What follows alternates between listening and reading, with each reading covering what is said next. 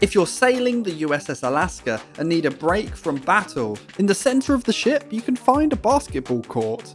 The Sea Harrier has an animated windscreen wiper, although you can't seem to see it from the cockpit. Successfully dodging hostile anti-aircraft fire and landing on the enemy runway results in you being taken prisoner. There's a unique game over text message, and for some reason on the city map you're allowed to become a permanent resident of the enemy airfield because the mechanic seems to be bugged. Hidden in the camouflage pattern of the car lead, you can find a silhouetted outline of the country Jordan.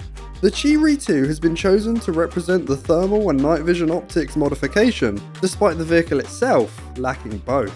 If you set your game language to French, the Object 248 is suddenly referred to as an IS-5. If you decide you want to roleplay as an observation aircraft, it's possible to create custom loadouts like this on the A6E that have 960 countermeasures and nothing else. In ground battles, as far as spawn points and gameplay are concerned, the Panther is considered a medium tank.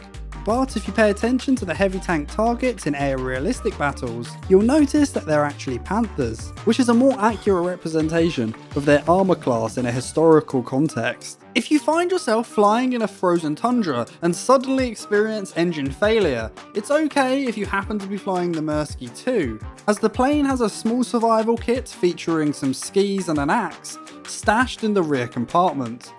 A Finnish aviation museum is undergoing a restoration of the aircraft, and you can see in one of their update blogs how this survival kit would have looked like in real life. There's a link in the description if you're interested. When you've run out of 80 GMs in the Charismatina, there's actually a few more hiding inside. When you send vehicles to holiday to remove them from the lineup, on every other nation apart from Israel, you're unable to send everything to holiday, but for some reason Israel allows you to have a completely empty lineup. Some planes have some pretty interesting ammunition belts. The G55 has this humongous box, and the MiG-19 has the longest magazine I've ever seen. I'm not sure how road legal some of the vehicles in Warthunder are, but at least a few of them, like the Lancia and CM52, have license plates.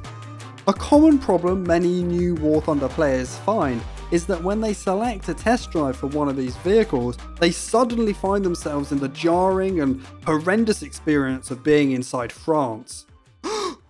Oh no, not again. On one of the Japanese aircraft carriers, the lunch menu was on display and pumpkin soup was ready to be served. However, at some point since I was made aware of this lunch menu, it's been removed and this low resolution image is all we've got.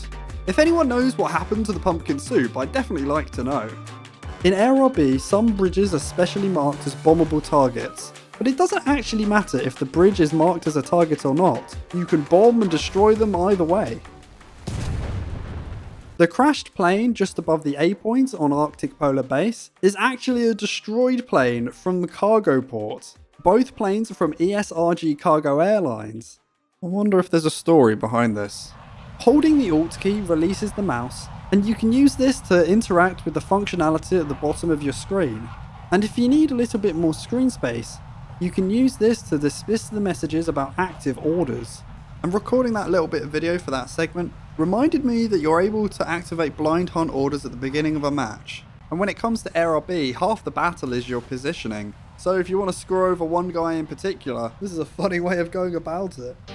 One of the biggest complaints when it comes to air realistic battles is the climbing into battle can take a bit too long and sometimes it feels a bit boring. However, with the sponsor of this video, Raid Shadow Legends, that's not going to be a problem anymore. You can fight this Hydra that's got multiple heads and each one has unique abilities. There's a head of mischief that's all about causing chaos. While that's going on, you've got the other heads like the decay head causing your team to be weakened. And if you log in between August 22nd and October 23rd, you can get your hands on Sun Wukong. And on top of that, you can expect to find a bunch of new champions in the game of mythical rarity, and they've got this brand new ability called Metamorph. So if you download the game with my link in the description now and put in the code JTSkin, before October 7th, you'll get the epic champion Stag King as well as a skin that has been designed by John Tron himself. So scan my QR code right here and you'll get a free starter pack and all of this free in-game stuff. Clicking the link really helps me out, so I really appreciate it if you do. The P40E has one of the largest amount of unique camouflages that are completely unlockable in the game, and even has an upside down camouflage.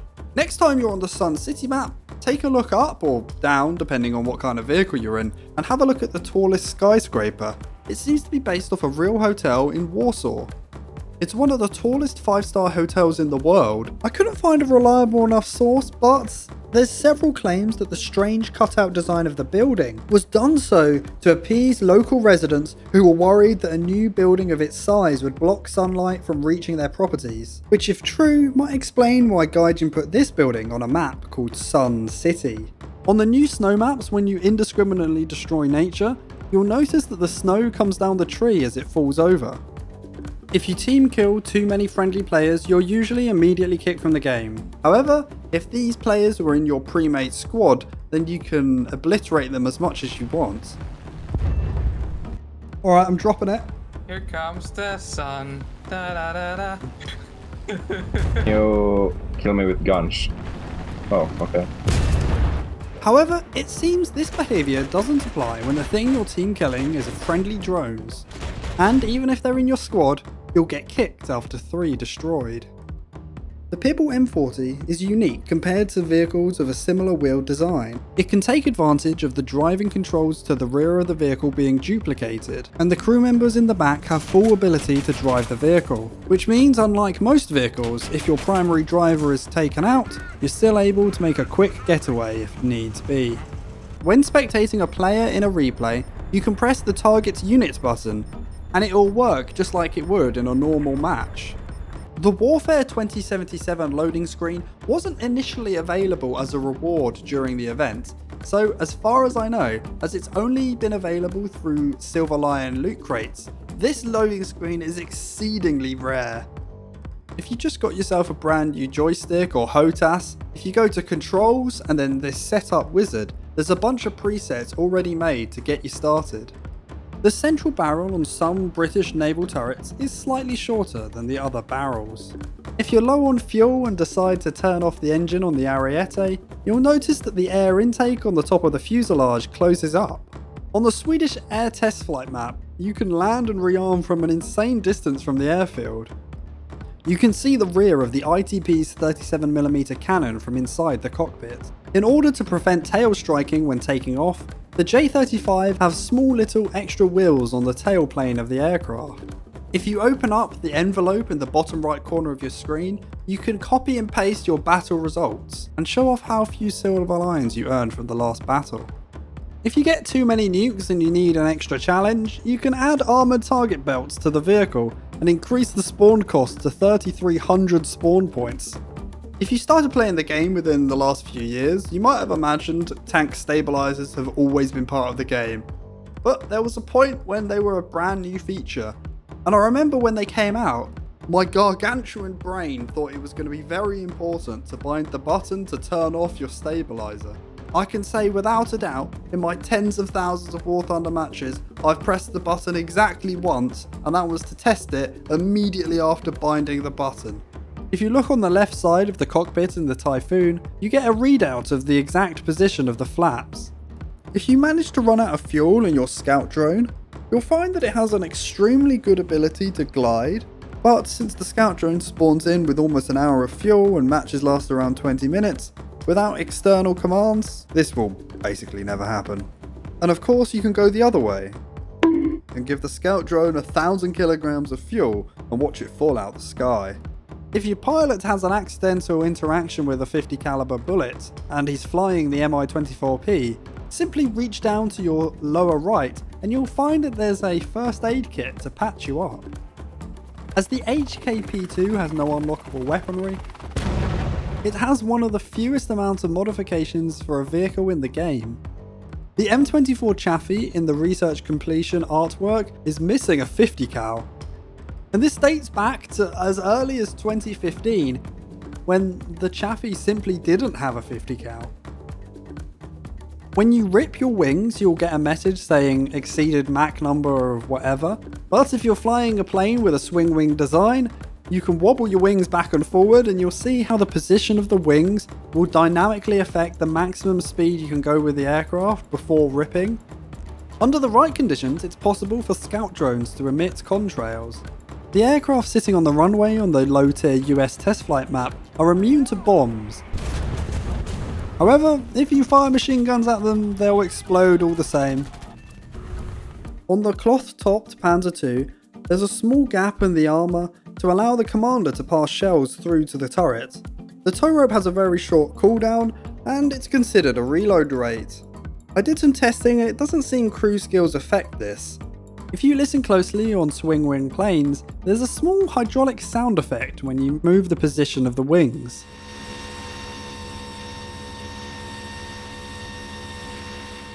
On some of the lower tier tanks that have machine guns coming out the back of the turrets, there's a few unusable machine guns, but the strangest has to be on the Har-Go, where it's impaled into the commander's back. If for some reason you decide you're far too stealthy, you can remove the camouflage netting from the Leopard 2 by uninstalling the modification. In real life, F3D pilots would have to bail out through a tunnel through the back of the plane. With the implementation of ejector seats, I hope this small detail is someday modelled into the game. A lot of the language inside the game when it comes to destroying enemy vehicles is things like crew knocked out and pilots unconscious. Since the game's rated 12+, I personally think that this is to protect the game from getting a higher rating. However, I don't think the people who did the rating saw what happens to the crew members in naval ships when they get hit by a shell. He's perfectly fine, don't worry about it. The star here next to the numbers on the radar means that there's other options available. For example, here the MiG-23M has other options for the field of view, but has a fixed radar range of 30 kilometers. If you're able to use the Sturmtiger for indirect fire, the other player gets to witness a very strange shell cam as it flies through multiple walls. On the spaceport ground map, the train track goes into a tunnel, but it seems construction hasn't been completed. And, where's the rest of the train track? This building here is called Jardine House, and with the release of update Wind of Change, you were able to find the building in Warthunder. However, if you look for the building today, you'll find the windows have been changed and the roof design is completely different. It's not clear why this was changed, but here you can see how the building originally looked on the dev server for the update. On the Normandy Ground Forces map, there's a detail near the Bravo capture point I think's a little bit out of place for the game today, because it's literally Nazi propaganda. At first I thought it was a Russian general, but with some help from my Discord, link in the description if you want to join by the way, we managed to figure out that it was the front page of a 1933 edition.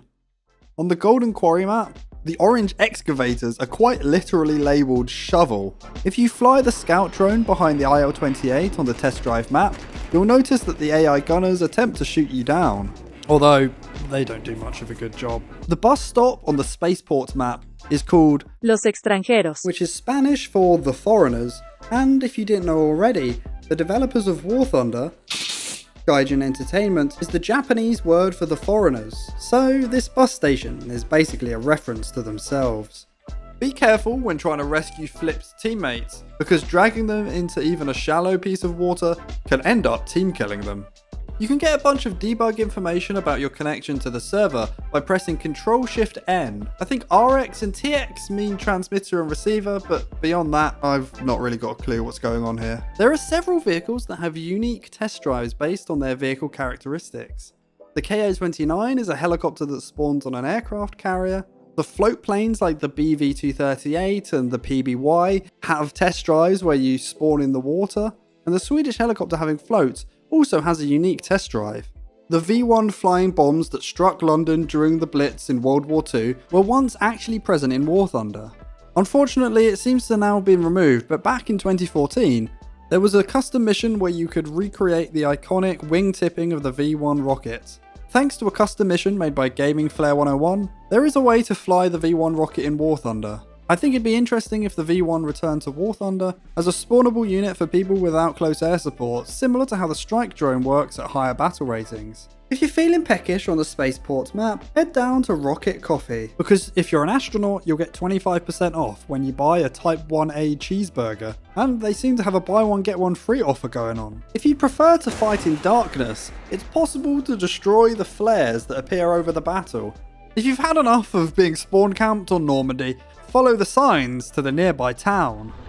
The T-114 is obviously a very unique tank, But have you noticed, in order for the autoloader to work, the barrel extends ever so slightly during reload, and it's quite a cool, unique animation. Looking closely on the Centurion Action X, you'll notice that there's a small oil spill at the exhaust of the vehicle. The fireboats on Malta are one of the easiest ways to get score, but if you leave them alone, they are actually programmed to attack the fleet, and they actually do pretty critical damage to the entire force. If you're able to reposition your aircraft using guns or any other method to move around the aircraft carrier, you're freely able to use any of the catapults on the aircraft carrier. In the tech tree, you can hover over the rank number to see how many more vehicles you need to unlock until you get access to the next rank. When you have a drop tank on your aircraft, you're able to somewhat control where the fuel is being consumed from by performing a negative G maneuver as the fuel suddenly starts coming out of a different fuel compartment. Sometimes on events and particularly wages, you only need a rank 3 vehicle in your lineup, but can otherwise use rank 1 and 2 vehicles. This makes vehicles like the XF5F have some unique utility, as the vehicle has an exceptionally low battle rating for a rank 3 vehicle. I'd like to nominate the Kaiten 1C as the Blaha of Warthunder Aviation, as there's a pride flag on the icon for the ammunition. The Swedish test flight map is absolutely humongous, and ironically is located in Denmark. If you lose your flaps on the BF-110, you can see the landing gear inside the little blobby compartment. Although Warthunder prides itself on its historical accuracy and representation of vehicles, it seems you can't switch sides and bomb your own base. In the cockpit of the A7K, you can find all the serial information of the aircraft and when it was built, and it actually corresponds to a real-life aircraft that flew in the 1980s. The new voice lines for the tank commanders in War Thunder is fantastic, it's just they're not quite smart enough to realise that a train is not a tank. You could decorate inside the crew compartment on the M163's turret, and it allows you to have some under-vehicle lighting. The sunflowers on the Vietnam ground map aren't all pointing in the same direction like sunflowers are supposed to. I mean, I'm no herbalist, but I mean, that's what Minecraft told me anyway. The attention to detail in the Italian Sea Harrier's cockpit is accurate enough that the Tag Heuer logo is present on the clock face. On the left side of the cargo port map, there's a floating plane. If you're just hanging out in a custom battle, you can disable your AI gunners from shooting at enemies. One of my favourite camos on the Gaijin market is this Sherman testing skin. The fact you can become a bumblebee for just 20 cents is an absolute steal. The LAV-AD is using some Michelin branded tyres. Meanwhile, the AMX-10RC seems to be using some sort of off-brand because their tyres are labelled Michelin. Warthunder actually has a bunch of hidden chat commands. You can send a direct message to your friend using their first 3 letters of their username, and you can even make your own custom hidden chat rooms. This might be handy for those who host custom events like hide and seek, as a way to get everyone invited in an efficient manner. In the options for helicopters, there's a separate option for a cinematic third-person camera. You might recognise this from one of Gaijin's earliest games, Apache Air Assault, and if you don't, you're going to want to click here to learn about the entire game history of every game Gaijin's ever developed. If you enjoyed the video, please do subscribe, and your next 100 games of War Thunder will be blessed with good luck.